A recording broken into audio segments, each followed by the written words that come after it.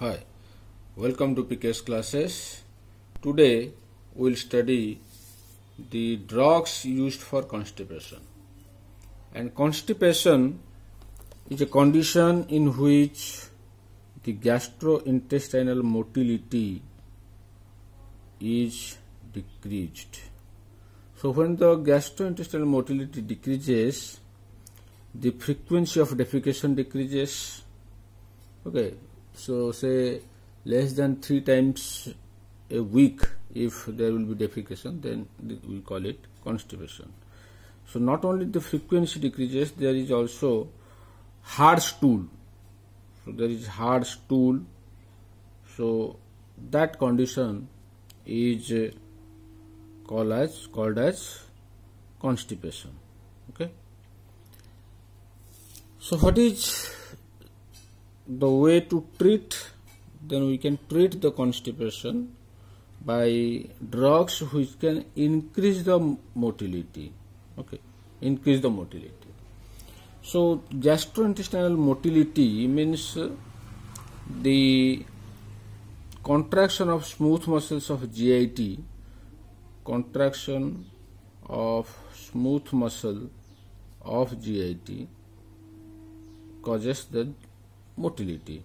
So the GI contents move downwards from your esophagus to stomach to small intestine to large intestine, and finally it is excreted through rectum and anus. Okay, so for that we call this motility or peristalsis. This leads to peristalsis. So peristalsis then causes the movement of GI content,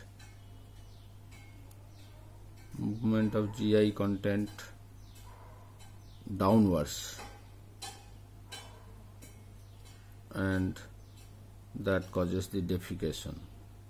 Okay, so any drug which can induce peristalsis, that can be used for constipation.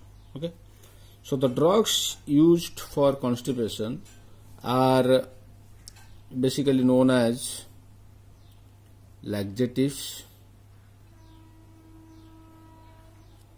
purgatives, cathartics, drastics. So there are several names used for these drugs, and nothing, when the potency is mild potent, then it is called laxative. For moderate, they are called purgatives or cathartics. For severe, we call it as drastics. So the same drug can be a laxative as well as a purgative. So in laxative, there will be formation of soft stool. Okay, so that there will be easy defecation, and then little bit more liquid. So when the liquid content increases,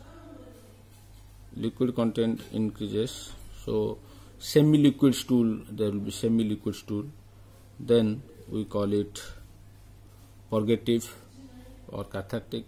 And when the water content is more and we have a fluid stool, then we call it as drastics.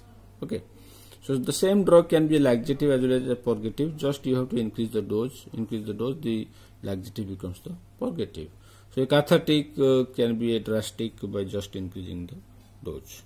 Okay, so the drugs used, let us discuss. Number 1, bulk laxatives. So why it is called bulk? Bulk means the bulk of the GIT content. Okay, so these drugs increase the GI content. How they increase? We take drugs like cellulose and cellulose derivatives, for example methyl cellulose. So the drugs which we take here are not digested. Okay, so not digested, they remain inside the GIT, they are not absorbed, so better they are not absorbed, and when they are not absorbed they remain in the GIT, and in presence of water they swell. So when they swell they increase the GI content, and when they increase the GI content they cause peristalsis. Okay, so this increase in GI content acts as a stimulator for peristalsis, so leads to defecation, and they are called laxative because they have mild action. Okay, so they are called laxatives. Then we have a second group of drugs called osmotic purgatives. Okay, so let us discuss another laxative, surfactant laxatives. Surfactant laxatives. So these are the surfactant laxatives, means again they have surfactant action. Surfactant action means they reduce the surface tension. They reduce the surface tension, just like your soap-like action. When they reduce the surface tension, they produce a soft stool, and this leads to easy defecation. So the surfactants or surface active agents, they can be used as this, and this also again shows the laxative action. And examples like glycerin, dioctyl, sodium sulfosuccinate. Okay, so we say soap water enema. So this is you can call as surfactant laxatives. Okay, then we will have the third group. The third group, also called as now we will discuss the laxatives or as well as purgatives. So osmotic purgatives, we call them osmotic purgatives, but they can have also laxative action. Okay, why osmotic? Osmotic means they can induce osmosis. And what is osmosis? Osmosis is a process in which the solvent move from low concentration to high concentration through a semi-permeable membrane. Solvent moves from low concentration to high concentration through a semi-permeable membrane.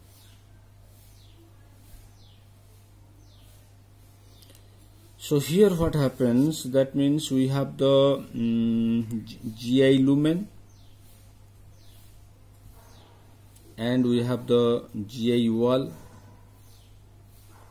Okay, so here what we have to do, the water content here in the lumen has to be increased.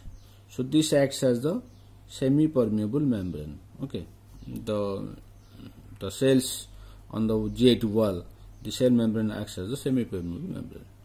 Okay, so if water will move from the walls, the cells of the wall into the lumen, then this can happen. So for that we have to increase the concentration of ions here. So all the osmotic purgatives like magnesium sulfate, magnesium hydroxide, sodium sulfate, sodium potassium tartrate,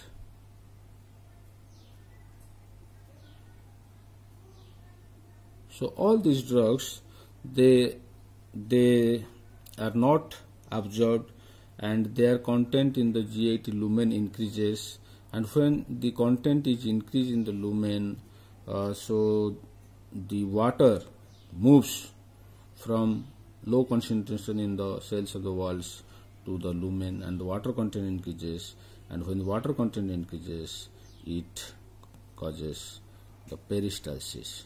So again, the water content increases means the GI content increases, and when the GI content increases, it induces peristalsis, just like the first one where the GI content increases, which induces the peristalsis. Okay. Then we'll have the number 4.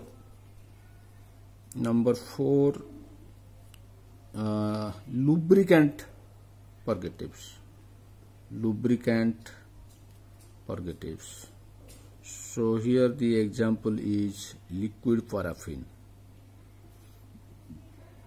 Liquid paraffin, and this liquid paraffin, how it acts as a purgative. Liquid paraffin forms a covering layer around the GIT wall. So when it forms a layer, it prevents or inhibits absorption of water. It inhibits absorption of water. That means again the water content increases, and water content increases means it will lead to peristalsis and will be defecation. There will be defecation. Okay.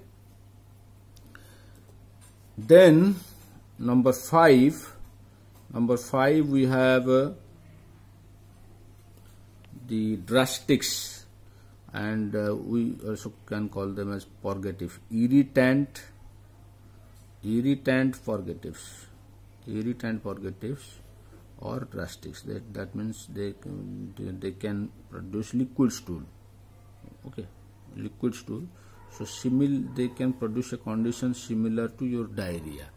Okay, and it includes drugs like the anthraquinone glycosides.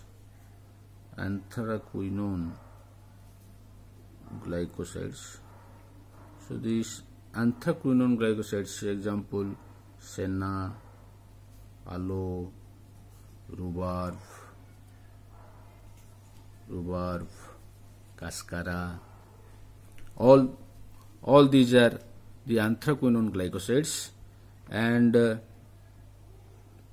then we have vegetable oils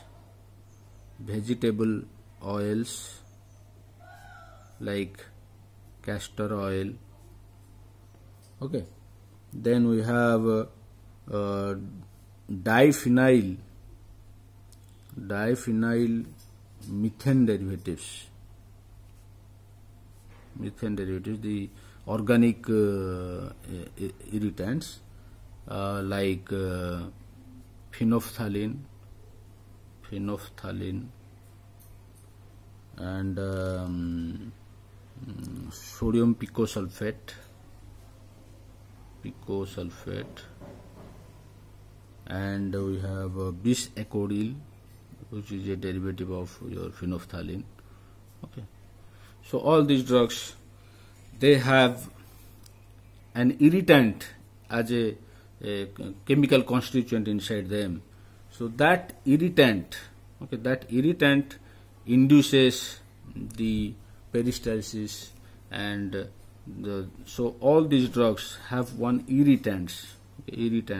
This irritant induces peristalsis. Okay, so this causes the drastic action or purgative action. Okay, besides all these 5 groups, there can be use of prokinetic agents. To know more about the prokinetic agents, you can see our video on the prokinetic agents, mostly D2 receptor antagonists and 5-HT4 agonists. So these 5-HT4 agonists, mainly drugs like cisapride, tegaserad, okay, they can be used in constipation associated with diabetes. So diabetes, gastric paralysis condition, in those conditions they can be used. So constipation can be relieved by using prokinetic agents. And the other 5-HT4 agonists are cisapride, mozapride, etopride. Okay. Then number 7, there is a new drug called chloride channel opener. Chloride channel opener, and this chloride channel opener example is Lubiprostone. Lubiprostone, and this Lubiprostone again by opening the chloride channel, again just like this action, it increase the liquid secretion into intestine. Liquid secretion into intestine, and that can cause purgative action. Okay, so these are all drugs used for constipation with this. Thank you so much.